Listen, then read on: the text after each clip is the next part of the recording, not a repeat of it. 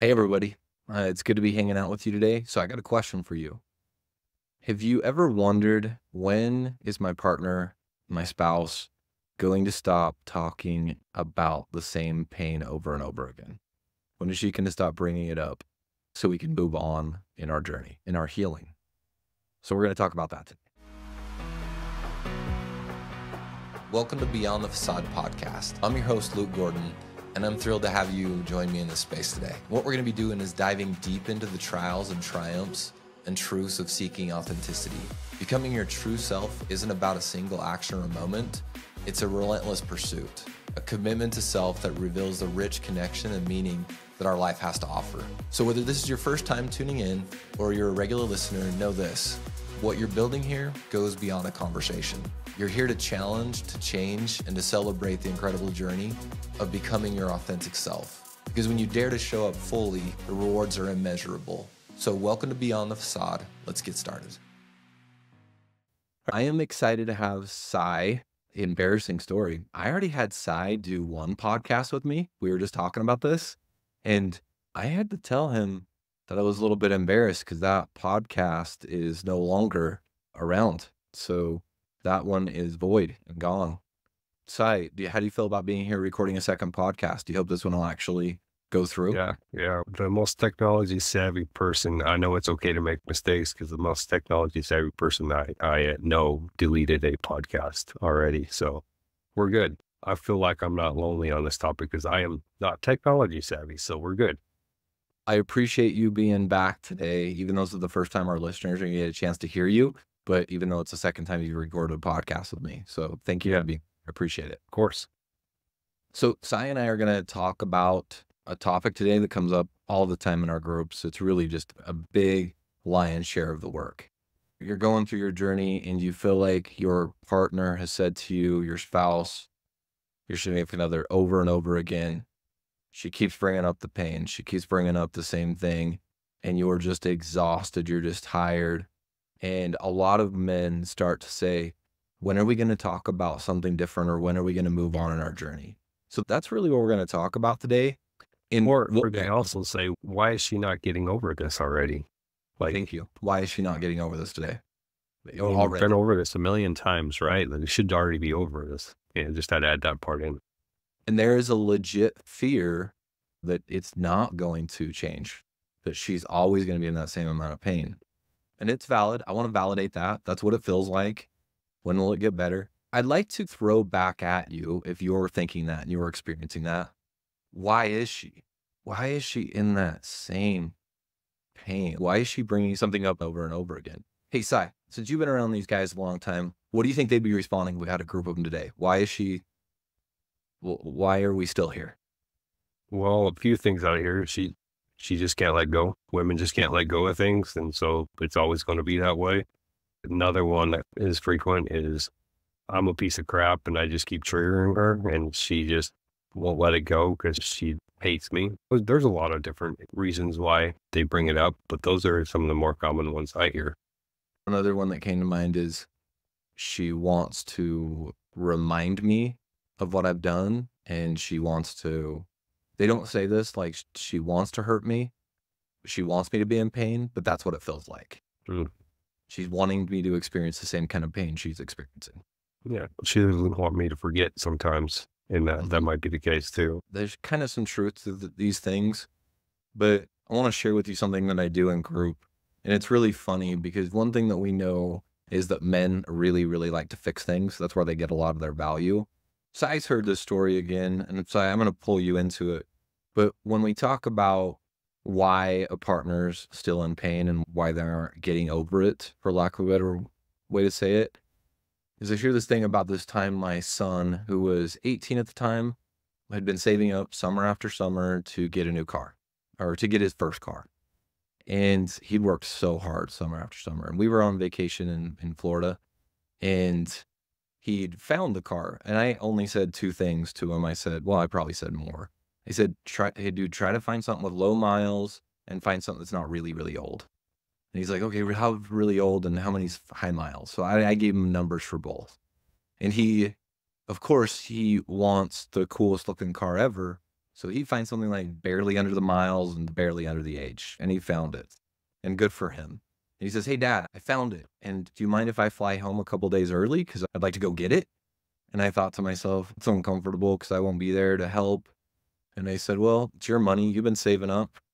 Sure, go ahead." And I gave him some tips and some pointers. And one of the things that I said is I said, make sure that you get a mechanic to meet you out there, make sure the car's in good shape. Side, you have a bunch of things going through your mind as far as what you do to prepare a son for this?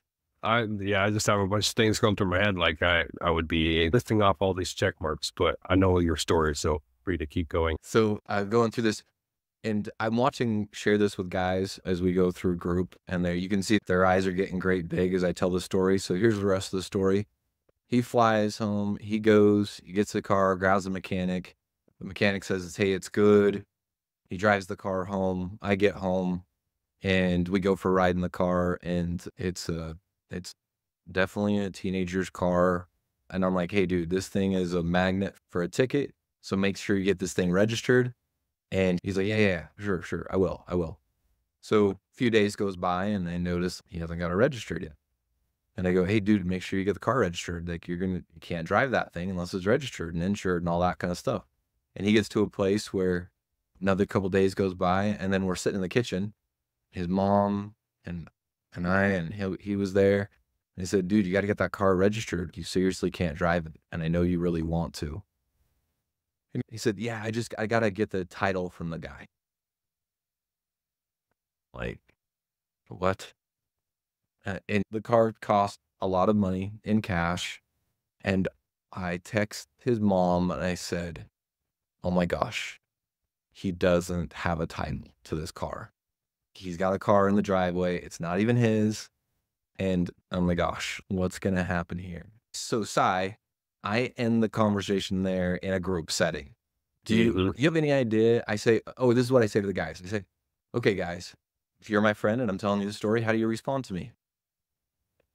Do you have any I- guesses on how people respond? What's funny is I've seen the responses because I Oh, you think have? You've I seen? was in the first group you shared this with Okay. actually. The responses were like, I would be like grabbing him, walking him out the door, taking him to the guy sitting down, like, "Hey, we either need our money back or you're giving us a title right now." And there's just a bunch of like, "You idiot," and all this kind of stuff. So yeah, a lot of men just diving into either fix it, call your son an idiot, and all this kind of stuff. It was an awesome reaction. We literally start this conversation with, "Hey, we're going to talk about creating space, holding space, hearing other people's pain." And Mhm. and these guys aren't even around their partners or their spouses. They're just around me, and they're like in fix it mode hardcore. Side, you remember Mhm. what you thought the first time going through this? I was really curious because I was a mentor in the group, right? I was really curious where this was going because we hadn't really discussed your plan for the lesson. So I was sitting back listening, and I would have been, my initial thoughts were like, wow, I would have done the same thing if I was him in that same situation. Cool, cool. So you could relate. I was Yeah. sitting there. Two major themes came up, and you referenced them both. One was guy said, "What the heck, Luke? Seriously, you let that happen? You let Yep. your son do it?" And the other one is, "Let's go find this guy." Actually, the other one say, "Hey, Luke, can you finish the story? Like, what happened next?" And if I don't go Yeah. there, they're like, "Hey, can I help you take care of this?" So you're right. So I like fix it mode, whatever. And then I go, "Okay, guys, so what are we talking about today?" And I don't remember exactly how I went about it, Sai, for that time you were there, but it was like, "What are we talking about today?" We're talking about providing empathy. We're talking about empathy. We're talking about providing space for somebody else's large emotions. And they're like, What the heck does this have to do with this? What do you mean providing space for somebody else's large emotions?" So I said, thinking about that, how would you guys respond with that? And then they just stumble over it for a while. And then finally, somewhere along the way, one of them says something like, and Sai, help me out here if you can remember some other responses. Somewhere along the way, somebody said, "If you're my friend and you're saying this, I would say something like this: 'How are you doing?'" And then the best ones, they finally get to, "So, Luke, you're sitting there in the kitchen and he doesn't have the title. What was that like for you?" And every single time after telling this over and over again, I get a visceral response to, "What I didn't tell you was I felt like a pile of crap the moment that I found out he didn't have the title. Sure, I text his mom saying, "Are you kidding me? He doesn't have the title?" Underneath it, shame. Like, "You're the crappiest dad ever. You let your son have summer after summer of saving all the cash, all the money, and you can't even help him succeed in this." What do you think about that? So Luke, the thing that comes to mind is the amazing thing behind it. You had to stumble along. Someone finally asked, or didn't, no one actually asked you, how did you feel in that moment? They didn't even ask you how you felt. Mhm. So what did you actually do? They were wondering how it turned out, right? And they were wanting to know the end of the story or what they could do to fix it. Not one of them asked you, how did you feel in that moment as a dad, right? Mhm. And that is one thing natural for a man to do, is just to be like, man, don't even go to the emotional part of things. Yeah. And I wanna talk about it. I think with a lot of the men on that call, there was a lot of discomfort because I shared a lot of emotion in that. I shared my son and how he'd saved and all the things. And what men were processing in that moment was, "Oh, wait, what's my job here? What is my responsibility?" And I said, "I was having a ton of shame." So if you're Mhm. my friend and you're sitting with me, the moment somebody, even if it was kind of fake, because they knew what the right answer was, to say, "Hey, Luke, what was that like for you?" That felt really good. Really, really good. And I recognize when you say, "What did you experience?" I'm ready to share with you. If I deem you as somebody that can hear me, yeah, let me tell you how much I felt like I felt. And so to tie this back in, this is what our partners are experiencing in the fact of, I'm not even coming close to recognizing what my responsibility is here. I have one responsibility, and this is a tool that we want to share with you today. Tool we go through in groups often. It's called CAVR. Getting curious, acknowledging, validating, and reassuring. Sai, what does getting curious mean? Do you mind throwing that one out to people? This is for one of my favorite things to talk about, actually, and help men with. Getting curious, to throw that out there, is, for me, I rephrase it as giving space for them to share their experience and how they actually see things, and seeking understanding. Because without getting curious, how do you know what you're acknowledging? Without getting curious, how do you know what you're validating? And if you're just going straight to acknowledging, validating, you're really just minimizing their experience, and you're probably not acknowledging or validating the right thing, or reassuring her on what she really needs to be reassured on, or your partner needs Mhm. to be reassured on. So getting curious is giving space, but also seeking to understand your partner's experience and what they are going through. That's, without the curiosity, AVR is used more just as a tool to get out of the conversation rather than actually use it for what it's worth. Okay. So good. Yeah, there is that tool because everybody in that group thought they knew what I was experiencing or thought they knew what I needed. But the moment I said I felt like a pile of crap, everybody's facial expressions change.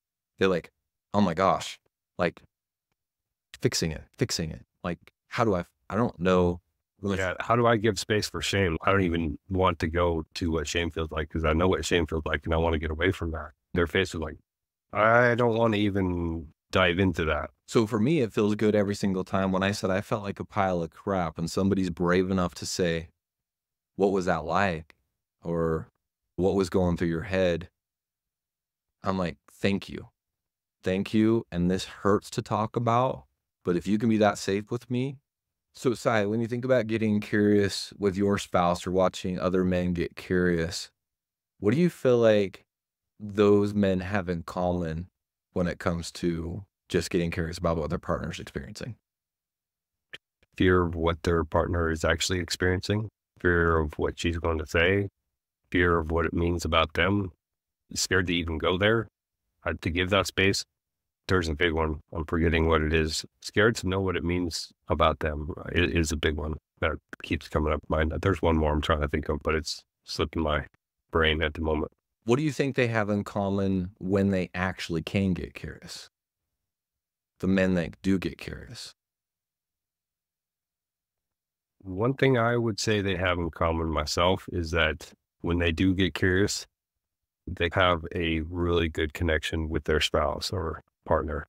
Don't know why or how it happens, but it's actually a very intimate connecting opportunity. And I have yet to see someone who gets curious, who, even though at the moment may seem like it didn't do any good, but eventually their relationship grows because they got curious. Can you give me an example of something you've experienced or you've heard of somebody experiencing that I can get curious about so we can see what this sounds like? Share some pain Ooh, and some example of what pain would look like, and let me see if I can attempt to get curious.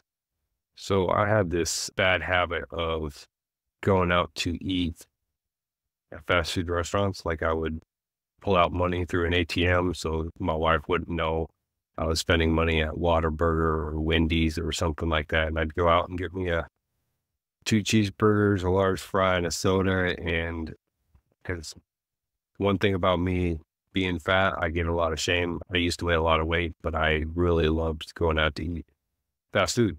And I was afraid to share that with my wife because I would bring a lot of shame. For one, I'm not inviting her to go out to eat, so I felt like crap I was including her. Then I was spending money we're trying to save for our house, and then on top of that, she's at home with the kids, homeschooling, making food, and I'm just going out to eat. So I had a lot of shame around it. I didn't want to share it with her. And when she found out by a receipt in my car, it was like, holy crap, I feel like crap. And then I tried to dismiss it many times, and she kept bringing it up. Do you want me to get curious, or do you want to get curious on this one if we put you back in the situation? I'll be curious. All right, so she tells you what, and how would you respond with curiosity? I would say, so if I think back to the moment, like, are you really going out to buy food without actually telling me or talking about it? And first off, I'd be like, I have been, yes. How do you feel about that? Oh, sigh. Like you saying, how do you feel about that? What happens in your mind about asking that question? I feel like I'm going to get attacked with a sledgehammer on top of my head.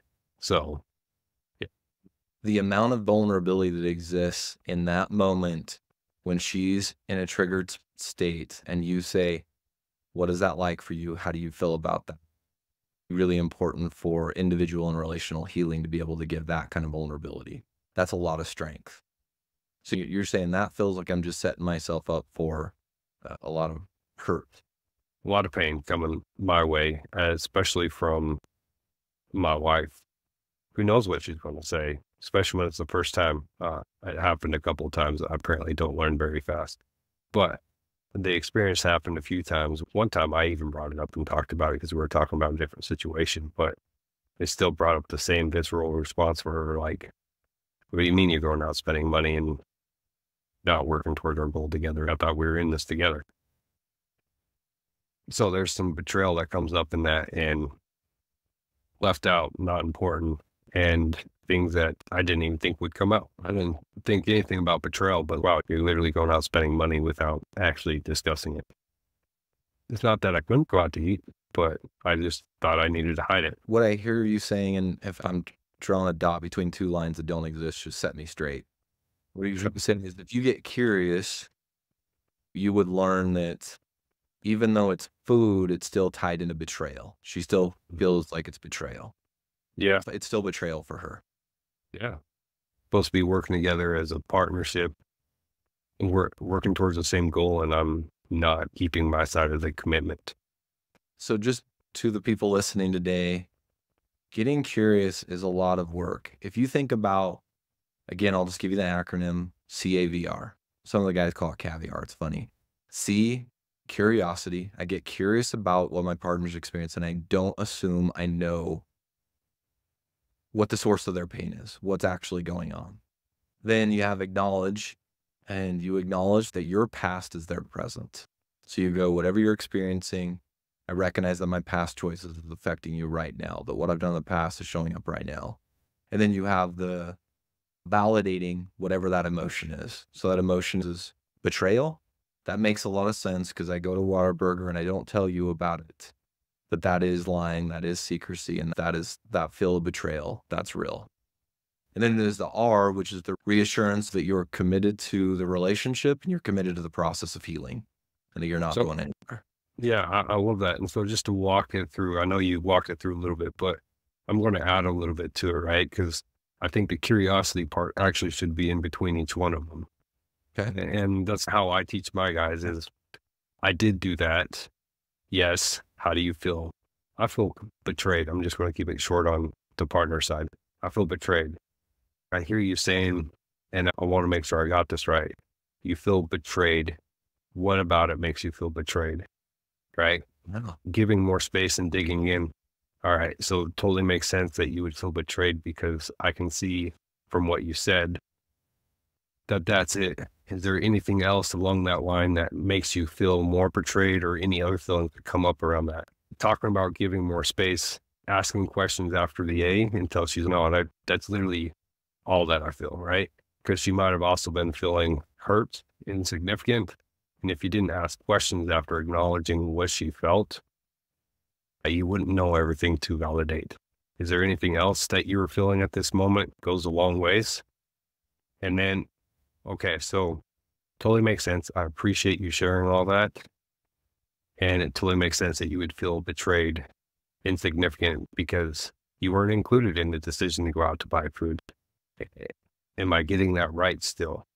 Yeah. Nothing else is coming up, right?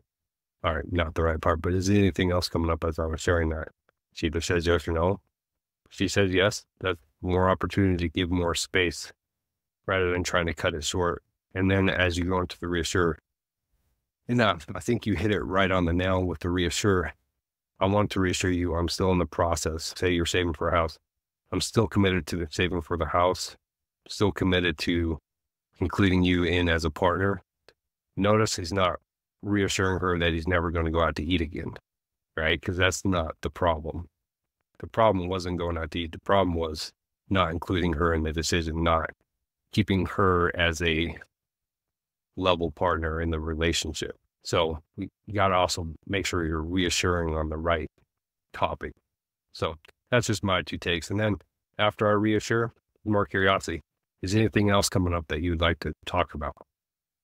So That's good. That I love that. And because that's what I don't do it that way, Sai, and I like that a lot because the thing I always try to remember myself is I've got to go like 5 levels deep on curiosity. Every time I think I understand what the source of the pain is, I got to go a little deeper. So I love that you continue going deeper through the experience. And by the way, just to give a little bit of credit where it's due is the AVR is by Carol Jorgensen Sheets, Acknowledge, Validate, Respond. So this curiosity part I got from Alana, which is would you nailed it, Sai, don't get curious. Don't start to acknowledge and validate and reassure until you actually know what you're talking about or your partner is experiencing. So I love that. absolutely. It becomes a way to push a topic away, which usually leaves your wife or partner feeling like that did absolutely no good. She brings up like, hey, you went out to eat. I'm sorry. And you try to just use that as a frame of reference to be like, hey, let's be done with the conversation rather than opening up the conversation. Yeah, I love that. I love that. So we're not spending a lot of time today talking about the acknowledge, validate, or reassure. It's the getting curious. Getting curious. And So I'll just yeah, put a plug in with this. In Dopamine Nation, I don't know if you caught this when you read it, Luke, but the curiosity, the part at the beginning where I was accountable to what I did, empathy without accountability to me is manipulation. So without yeah, that accountability of yes, what you actually did, if you go through the whole AVR process and you're not accountable for what you do, you're just manipulating your wife to my think, gosh. hey, I didn't, he's good, I didn't catch right? that. I didn't catch that in that book, Dopamine Nation. So I didn't catch that. Thank you. you're welcome. Fantastic book, but it added another level to the CAVR for me. If you don't have accountability throughout it, for the things you did, not for who you are or what you think it means about you, but for what you did. So I got this one from Kim Brown from Choose. I don't know if it's hers or not, but she gives me a statement that I really, really love when it comes to this stuff. And she says, your partner sharing her trigger is her vulnerable attempt at connection. Okay. It's her vulnerable attempt at connection when she shares her trigger, her pain. And if I can keep that in mind, if I'm inside of my window of tolerance, if I'm in a good place, I got to meet that vulnerability. I got to do it no matter what. If I'm relationally, got to meet that vulnerability. So how am I going to meet that vulnerability? I'm going to meet it with curiosity. Because I felt for you, brother, when you're like, when you did that Whataburger thing, when you were talking about it and you said, how'd that make you feel? I'm like, dude, that's scary. Are you sure you're going to go there? That's going to be heavy, but you're just meeting your partner. You're meeting your partner in vulnerability. And so often we get it confused that because my partner's sharing her pain, she's not being vulnerable. She's trying to hurt me. No, she's not. That is a level of vulnerability. She's sharing up hurt, and you could hurt her more by attacking her through defense or by walling off through just shutting down. So, or minimizing, right? Add that one in there. The other thing I'll add, repetitions. The more repetitions you can get in this area, and the stronger the relationship will get. It's just like lifting weights. The more repetitions you get in being curious about your wife's emotion, yeah, it starts burning. It's painful, but it only makes it stronger. Yeah, I like that. I'm gonna wrap out with a couple thoughts I have. Then please add anything that you want to, Sai. What men have in common for the men that can actually sit there with their partner is to recognize there's not something to fix. There's not something that I need to do to handle my partner's emotions. What I need to be present for is her sharing her emotions and understanding and getting to know deeply what that was like for her. There's no fixing to be done. We started off with, why does my partner keep bringing this up over and over again, the same thing? It's because I'm not doing that. I'm not saying if you nail it, that means you're only going to have 1, 2, 3 times where they bring it up. But if you're into this months and years and your partner is still bringing this up, means you haven't heard them. You're not hearing. You don't understand what they're going through. Don't give up. Don't stop. Just get curious and recognize that is possible. If I might add, Luke, just to, as we're closing this out, the hearing them part is important. Just because you hear them once doesn't mean they're not going to want to be heard again. Doesn't mean the pain's going to come back. And this curiosity part, we talked about this earlier before the podcast, is really like eating out of the 100 miles, right? Me running 100 miles, I'll talk to this really, really briefly, but as you're running 100 miles, you have to be very curious about what your own self and body is going through. And you have to be paying attention. What do I need? How do I feel? What's going on? Is that a burning in my foot? Do I feel cramps coming on? Are my fingers swelling up? What does that mean? How is this going to affect it? What do I actually need to take in? And you have to be curious about yourself. I know it's about yourself, but you're paying attention to all these different things going on. You have to be asking yourself, what is this pain actually telling me?